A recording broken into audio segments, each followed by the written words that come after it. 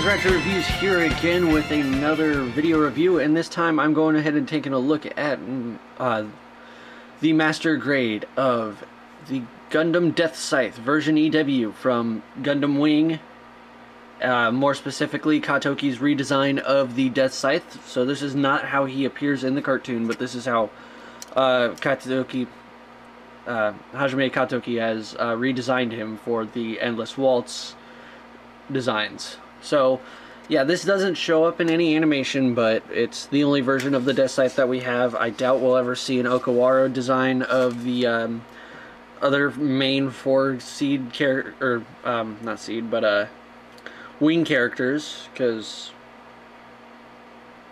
Okawara TV show Wing wasn't released until was released back in 2010, and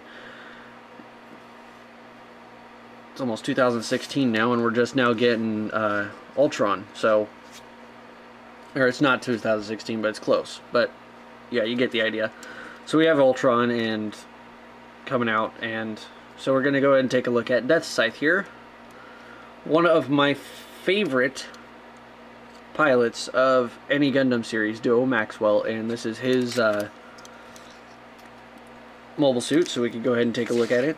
Some of the details. Take a look at the head here as soon as we can focus. Very nice head. I do like the way his head looks with the yellow vents coming off of the side and the different colored crest with the V-fin. You can see in there. There we go. Clear green on the head camera. Well, it's clear plastic, but I painted it green. Same with the this little window piece down here. So, and the eyes, I also did that with the clear green. It was originally clear. I might have to go in there and redo it because it's such a small, but then again, it's such a small area because it's a smaller suit. It doesn't show up as well. So yeah. Overall, some nice details going in. The main difference with the suit design is the knee pads and these spikes coming up off the top, off the feet, off the toes. So that's the biggest difference between that and the shoulder pads are a bit different. The head is actually black on the TV show version of the Deathscythe. So, but overall, construction-wise, it's pretty much the same. There is different kind of thrusters going on in the actual shoulders on the TV version, but other than that, it is quite alright. Go ahead and take a look inside the cockpit here. Fairly easy cockpit hatch to open up. And we can see in there, nice little Duo Maxwell sitting in there, maybe. Yep. Hang on a second, let me grab the LED real quick.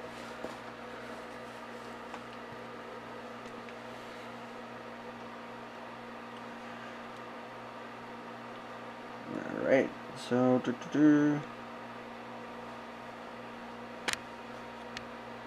Yep, there you go. You see a nice little figure of Duo sitting in there, kind of just hiding in there. It's kind of hard to actually get the light in there, but once you get that, yep, there we go. There he is, fully realized in unpainted plastic. So once again, haven't gotten around to painting any of the pilots. I should start working on that. I've gotten almost 30 of these master grades now. I should probably start at some point. Anyways, posability, it's fairly similar to the Wing Zero, Proto Zero that I showed off. They share the same, pretty much the same exact inner frame. So, head is on a ball joint at the top of the neck, and then a forward and back swivel at the base. The shoulders can come out, but the connection for the Deathscythe shoulders is a little weak, so it's easy to pop out. But yeah, it can come out from the body, and it can rotate. You get the shoulder armor out of the way, and it can really rotate. Shoulder armor is pieced together, so it should in a way where you'd think it would have individual articulation, but it doesn't. But shoulder could come out about this far, go this far forward, or go 360 degrees, as long as you keep it out of the way of the backpack. Elbows, fairly decent bend, not quite 180 degrees, but close enough. We've got a ball joint on the wrist, which if you pull the ball joint back, it does kind of pull this piece down. So that way it keeps like the area in between the arm and the wrist flowing instead of just a big gaping hole. And we have the swappable finger style hands, which you'll see a lot of with these next Master Grade reviews that I'll be posting. And this back skirt armor just decided to pop off and I can't get it to go back on. There we go. So yeah, the thumb is individually articulated and then the fingers will be swapped out. We'll show them off later. Torso, we do have a ball joint in the middle torso as well as a ball joint at the lower torso for the waist. So you can rotate. Hip skirts, front skirts can go out about that far. Side skirts go out about that far, and the back skirt goes out about that far.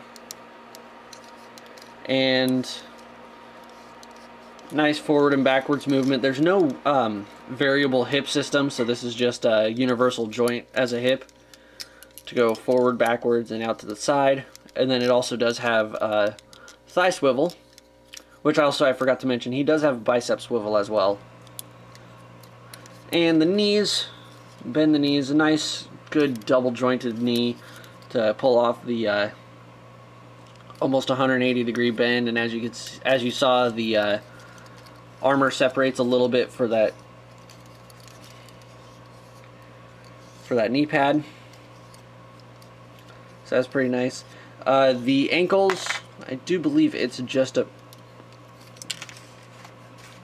Really? Lots of parts wanting to fall off. Hang on a second.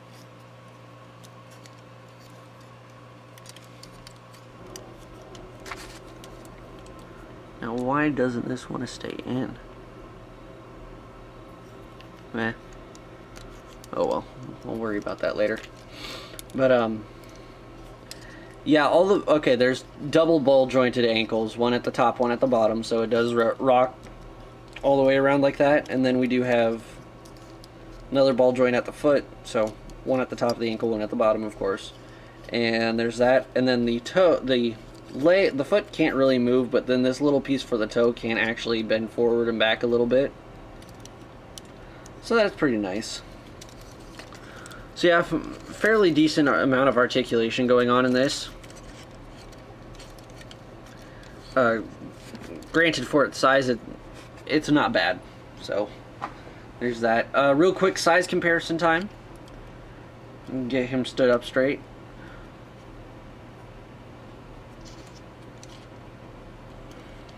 Get him over here and bring out the original Gundam. As you can see, Deathscythe is a little bit shorter, but the tips of his V-fins, they actually come up to quite about the top of his head, so that is pretty impressive. Alright, so there's him.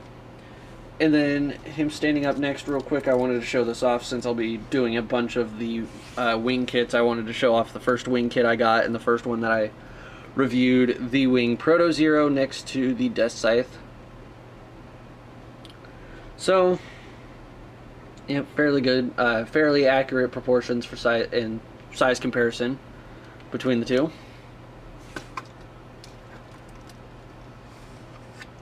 Alright, accessory time. We have, real quick, a little 1:100 scale figure of Duo Maxwell standing up.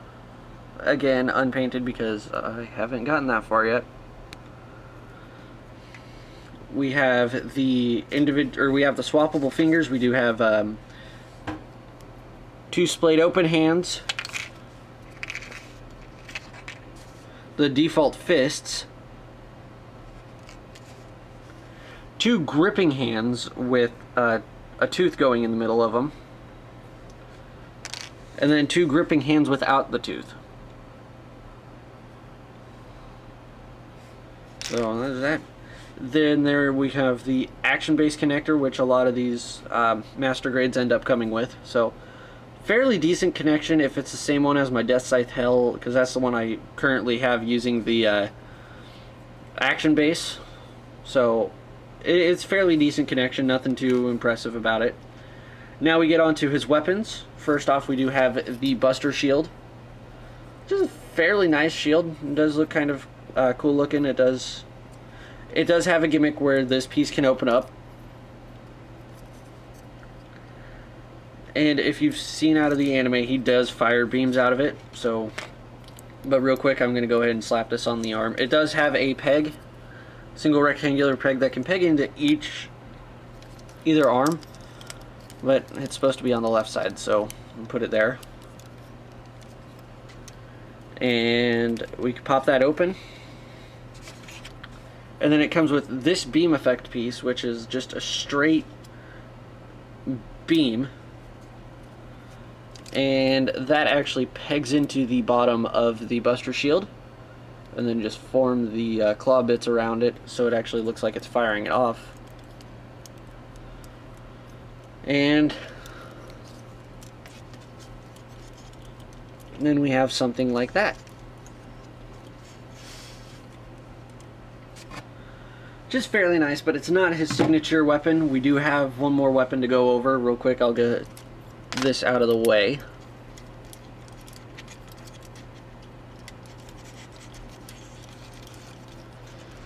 And of course, what Deathscythe would be complete, or would be incomplete, without the beam scythe. And as you can see, it's a pretty tall, pretty long scythe. At least the handle is fairly long. It does stint. That went the finger clip that I was going to use. Darn it. Oh nope, that was the action-based connector actually. But yeah, fairly tall. If I get this all the way out here in screen, yeah, that's how tall it is compared to the master grade. So, and it also does come with a beam effect part for the scythe, and that just simply pegs into the emitter like so. Then we've got a really impressive beam scythe, and we'll go ahead and get him posed holding it. And if you've seen any of my other reviews with the hands, all this will be very repetitive, but you go ahead and just pull the hands off to the side and take the beam scythe. I want to use the one with the teeth, because with these grooves here in this side of the beam scythe handle, it can fit in there, and it does have a pretty solid connection into the hand, or into the fingers at least. But the fingers into the hand itself, it does get a little weighted down and would come off occasionally if you jostle it. And then with the connection for the wrist, it does get a little hampered what you can do. So, ow, cramping my leg. And then finally, real quick, I do want to show off this little guy. It's just nothing special. It's just a little bit of it's a connector is all it is, because you come around here into the backpack, which I didn't show off very much of because there's nothing really special with this backpack. It's Deathscythe's backpack with thrusters on it and wings. It doesn't really need that much specification. But all this thing is you come in here and you just slide it into that little groove right there in the back, like so.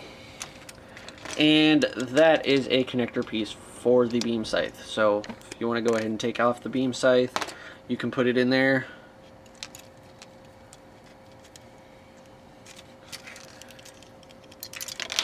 And you can display Deathscythe not wielding his Deathscythe.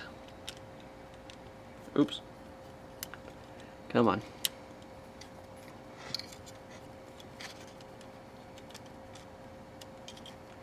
Yeah. Just like that.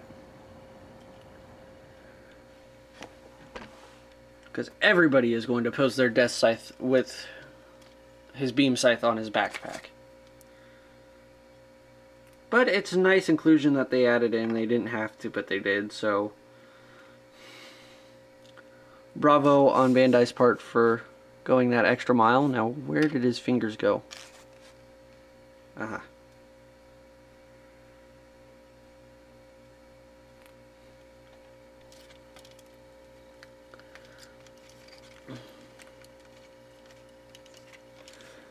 Alright, so there is the Deathscythe Master Grade.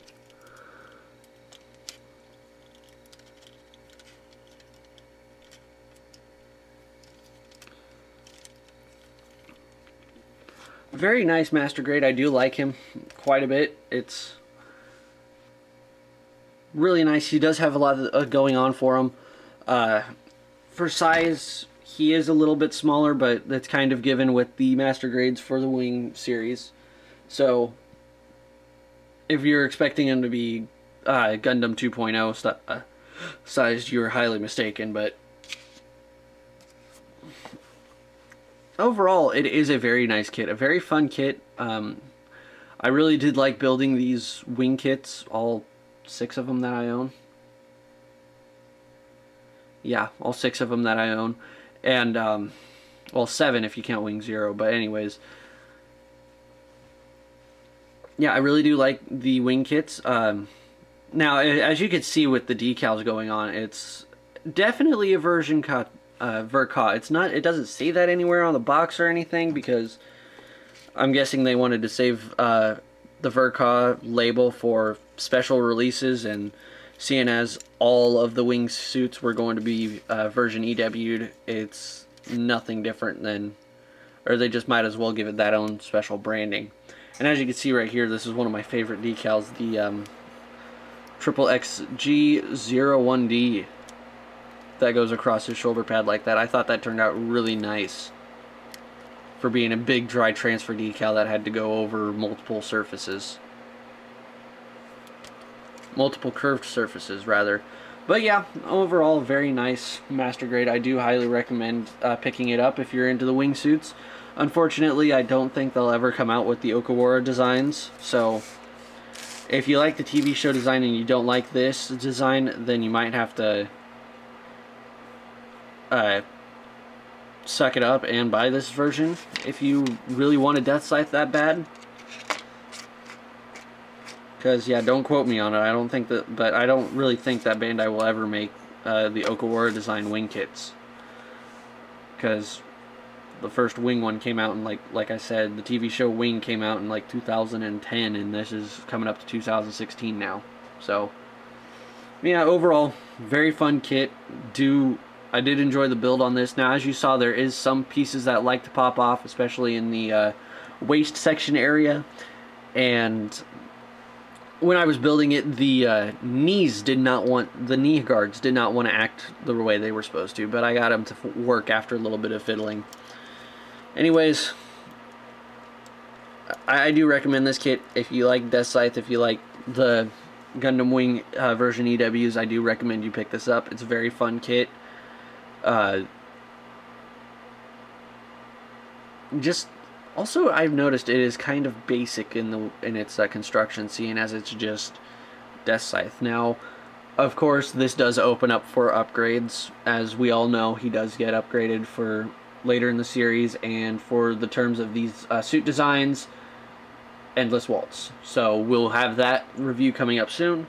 Anyways, this has been Ratchet Reviews. I hope you guys liked this video review, and I will see you again next time.